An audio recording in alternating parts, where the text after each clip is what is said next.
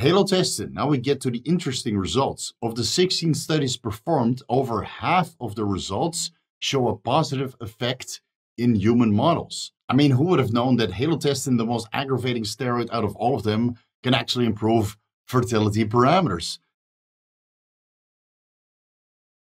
Vigorous Steve here. In this video, we're going to discuss anabolic-androgenic steroids versus male fertility. I looked at all of the scientific evidence, so you don't have to. I found 169 studies about male fertility in the context of using anabolic-androgenic steroids, but I only looked at the testosterone derivatives, the dihydrotestosterone derivatives, the 19-nortestosterone, the nandrolone derivatives.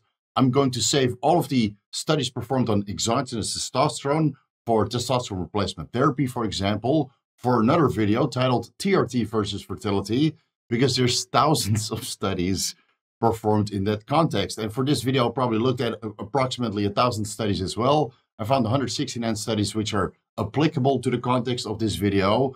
So before we get into it, please like the video, leave a comment for the algorithm, and consider subscribing if you haven't already. If you want to vote for the upcoming deep dives or join the weekly Vigorous Q&A, which is always on Saturday, consider joining the YouTube or Patreon memberships. Okay, so for this video, I'm just going to focus on the testosterone derivatives, which we all come to know and love for overall bodybuilding and fitness aspirations.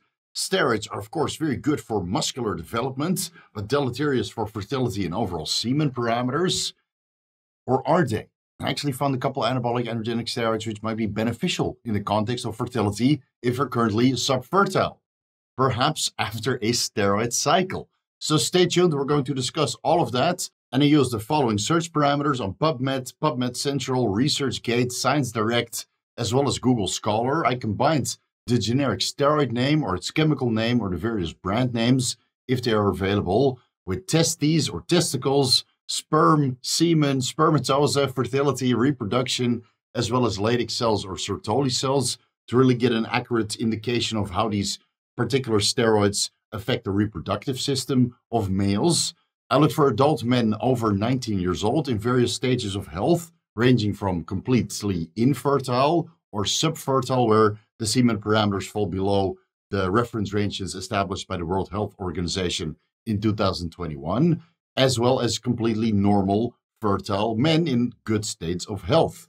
I excluded the females, even though I did find some scientific evidence on how a particular anabolic-androgenic steroids affect fertility in women. So long story short, steroids in the context of female pregnancy, that's a terrible idea. Whether they actually prevent pregnancy from occurring or induce abortions during later stages of pregnancy.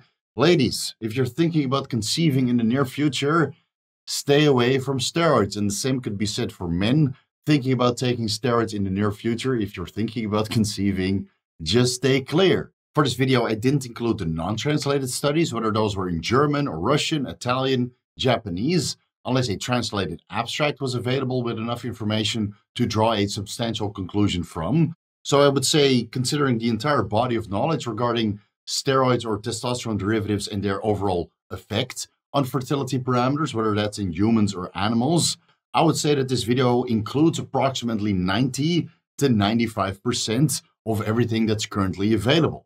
I classified the studies into positive effects, so fertility parameters would improve, whether that's in human or animal models, a neutral effect, so maybe during steroid treatment, fertility parameters actually went down or worsened, but there's some sort of way to mitigate that, or after discontinuation, fertility parameters returned to baseline before steroid treatment.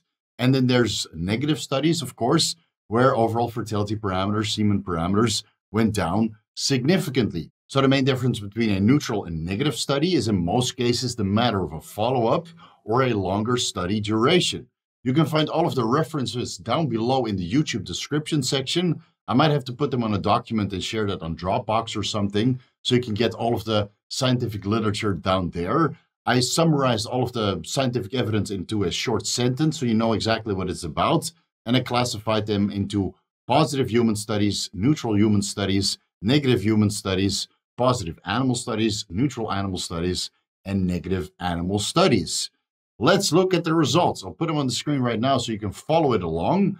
Of all of the studies which are performed on anabolic androgenic steroids in general, in most cases, these are observational studies I didn't look at the animal studies because there's simply too many of them, but I did look at the human studies in this context.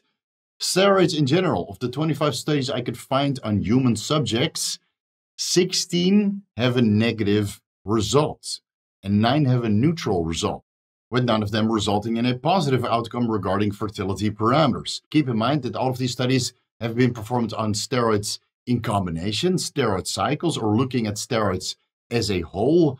Only neutral or negative outcomes when it comes to human subjects. So let's look into each steroid when they're studied individually. This is just an overview, guys, so you have it right in front of you. We'll get more into depth a little bit later into this video. Of the 12 studies performed on boldenone, there are 11 negative animal studies. Of turinabol, only 1 negative human study. 1 testosterone dihydroboldenone, I couldn't find any studies out there that showed its effects on overall fertility parameters. Drostanolone, mastrone, there's only 1 study which has a negative effect in animal models. Halotestin, now we get to the interesting results. Of the 16 studies performed, over half of the results show a positive effect in human models. I mean, who would have known that halotestin, the most aggravating steroid out of all of them, can actually improve fertility parameters? And it's the same case with proviron. I found 35 studies performed on humans and animals, and 18 human studies show a positive outcome. That's over half of all of the studies that's available. Half of that show a neutral result, and half of that, 4 studies, show a negative result. So it doesn't mean that proviron is completely in the green. There's still 4 studies which show a negative result. The same can be said for halotestin, but the large majority of the studies performed in humans for halotestin and proviron, for that matter, show a positive outcome in subfertile men. Keep in mind that these studies were performed in the 60s, 70s, 80s, and 90s at the latest. And after that, there have been no follow-up studies regarding its positive effect on fertility parameters because selective estrogen receptor modulators came to market around the same time. So I feel that the medical community now favors enclomiphene, Clomid, Nolvadex, or other SERMs for fertility purposes over halotestin or proviron. Still, interesting results. We'll get more into depth a little bit later. Of the single study that has been performed on primobolan, there's 1 negative animal model. Dianabol, of the limited scientific evidence that we have, the large majority show a negative result in both human studies and animal models. I couldn't find anything on superdrol regarding its effects on overall fertility parameters. Metribolone, also very limited, also on negative results on human and animal studies. I couldn't find anything on check drops. There's a lot of scientific evidence regarding female dogs and its impairing effects on fertility on female dogs, but we're looking for male animals or male humans. So regarding male fertility parameters, there's nothing to see here. Nandrolone, of the 26 studies that I was able to find, the large majority show a negative result, both in human studies and animal models. And actually the animal models comprises over half of the studies that I was able to find. Oxandrolone, Anavar, I was only able to find 3 studies. 1 study of the humans falls into a neutral result. We'll discuss that a little bit later.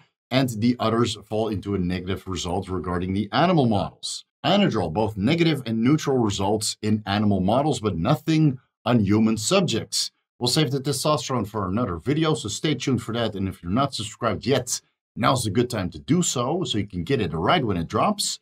Trestolone, a very compelling body of knowledge regarding its negative effects in human subjects. I mean, trestolone was designed as a male contraceptive, but in most cases, complete azoospermia was not established.